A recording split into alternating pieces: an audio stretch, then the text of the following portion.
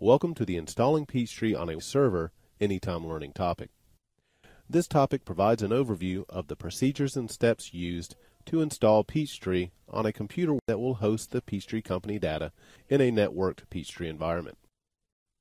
After completing this Anytime Learning topic, you will be able to prepare your system for a successful Peachtree installation, install Peachtree on a computer that is acting as a server, share the folder that will contain Peachtree's data path, and then register Peachtree and check for updates.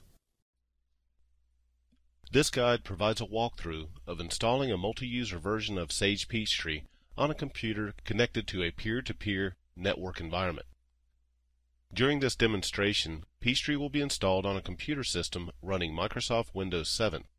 However, the steps outlined here can also be used to install Peachtree on other supported versions of Windows, as well as dedicated Windows servers, such as Windows Server 2003. Before installing Peachtree, it's a good idea to prepare your system. To learn tips that will ensure a successful installation of Peachtree, view the Pre-installation Checklist topic before installing Peachtree. The Pre-installation topic walks you through preparing your system for a Peachtree installation, including verifying system requirements found on the side of Peachtree's box, verifying that you have local administrator login rights, which is necessary for any installation of Peachtree, configuring antivirus and firewall software so that they do not interfere with Peachtree's installation and functionality, and more. To begin installing Peachtree, insert the installation disk into your CD or DVD drive. Peachtree's Auto Run window should automatically display. If the Auto Run window does not display automatically, you can manually run it by opening Windows Explorer, opening your CD drive contents, and then double-clicking on the Auto Run application. On the Auto Run window, click once on the Install Peachtree Accounting hyperlink. A user account control window may appear asking you if you want to allow the setup program to make changes on the computer. Always select Yes. The Peachtree installation wizard will then start. This installation wizard will guide you step by step through the setup process. Now let's click Next to begin the setup process. First, agree to the license agreement and then click Next. At this point, you may receive a message stating that the Windows firewall has been detected. Firewall programs running on the system must allow Peachtree and its helper programs to run without restriction. Otherwise, Peachtree will not function as designed. Always click Yes to this message. Doing so will instruct the Peachtree setup program to automatically configure Windows Firewall to allow Peachtree files to run properly. Depending on your system, the setup program may also detect additional non-Microsoft firewalls running. Note that unlike the built-in Windows firewall, the Peachtree setup program cannot auto-configure other firewall programs. It is for this reason that you should follow the steps outlined on this prompt to turn on the firewall's alert system. With alerts turned on, your firewall program will prompt you the first time network-aware programs are executed on your system. When you receive firewall alerts during installation, you must always select to allow or unblock Peachtree and pervasive files as they are being run for the first time.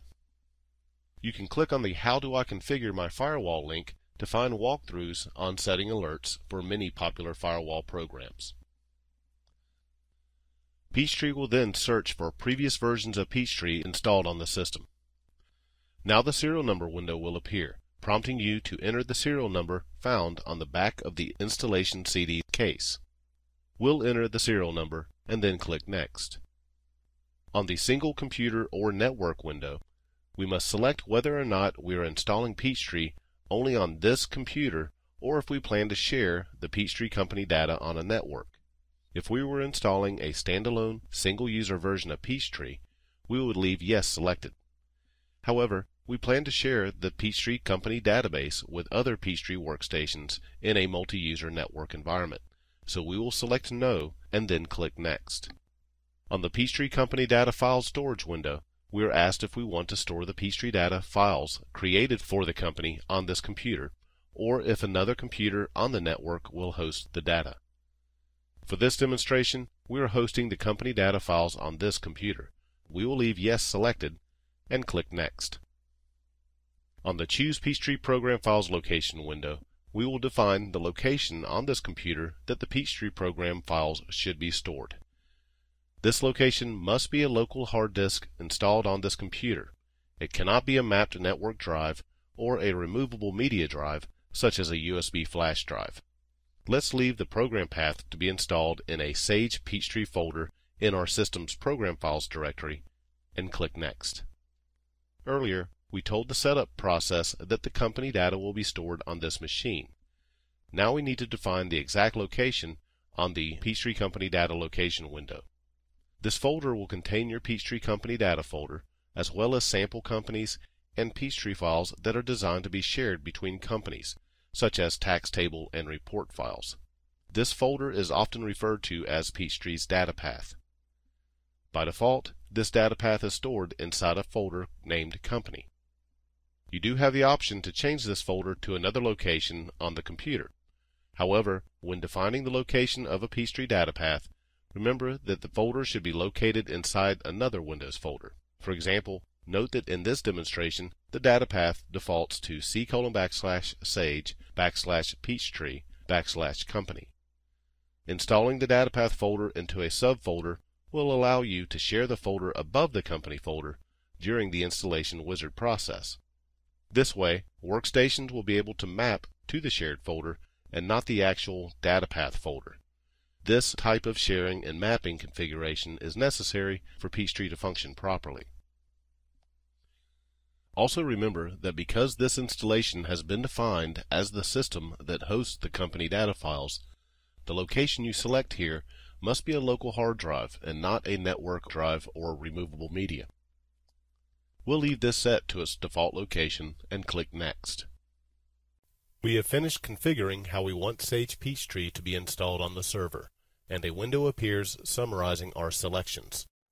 If necessary, we can click the back button to correct any mistakes we may see. If you are installing Sage Peachtree or Sage Peachtree Quantum 2012, an optional Network Installation Manager will be available on the summary window. The Network Installation Manager helps speed up workstation installations by copying the setup files to a shared folder on the server.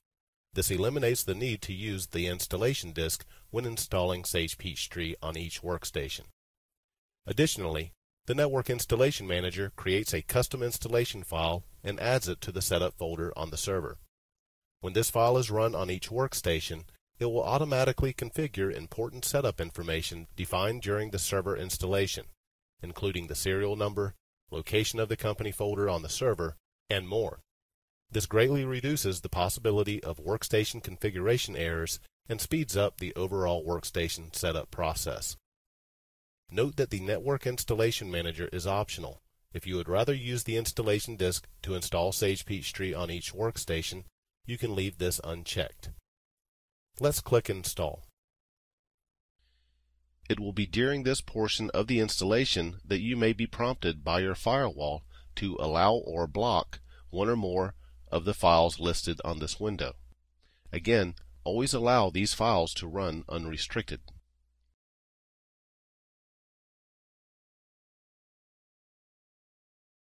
Once the copying process is complete, another window will appear, providing you with an opportunity to share the Peachtree folder on this machine with the other computers that will access your Peachtree Company data files. Click the Share the Folder button. This will open Windows Explorer with the folder above the defined data path folder highlighted. Right-click on this folder and select Properties. In Properties, select the Sharing tab. Now let's click the Advanced Sharing button.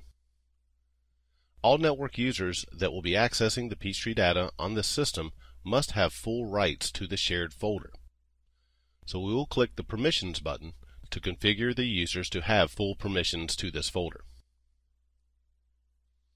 In the Users list, you will see everyone by default. Highlight this user and give full control. We will also want to add System as a user. This will allow Pervasive to have full unrestricted rights to the files in this folder.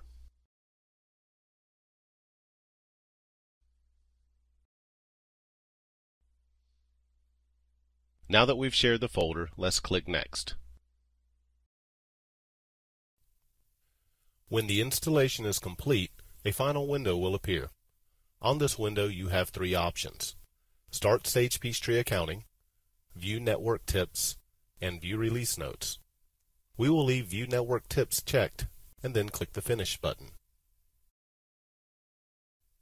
If the Network Installation Manager was not selected during the server installation, the displayed network setup tips will provide important workstation mapping information, as well as the location of Sage Peachtree's data path on the server.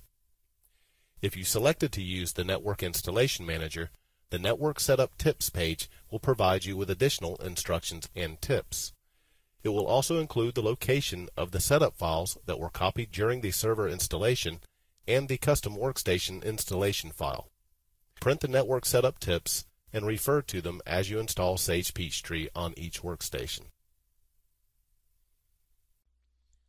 Peachtree is now ready for use on this computer. Back on the desktop, we now see up to 4 new icons. The Peachtree icon will start the Peachtree program. The Peachtree Automatic Backup icon allows you to configure automatic backups without opening the Peachtree program. The Peachtree Knowledge Center icon links you to Peachtree.com's extensive online help. And the Business Checks and Form icon provides direct access to many business forms, such as pre-printed invoices and checks, that can be purchased and used in Peachtree. Both Peachtree and the Automatic Backup can also be accessed by selecting them from a new startup folder added to the Start menu. Now that Peachtree is installed, we can open the program. You may receive additional firewall alert prompts as you start Peachtree. Allow the files to run. Although we are finished with the actual installation, there are a couple of additional steps we should take immediately after Peachtree is installed. First, we should register the program. To register Peachtree, select Help from the File menu and Peachtree Registration. Enter your registration number at the Registration Number field. Next, enter your customer ID at the Customer ID field, and if someone recommended Peachtree to you, enter their ID as well. You can look up their ID by clicking the supplied link. Click OK and Peachtree will now be registered. Next, you can register the Peachtree Payroll Tax Solution if you may have purchased it. Select Help and then Tax Service Registration. Enter the tax registration number given to you when you purchase the tax service, and then click OK.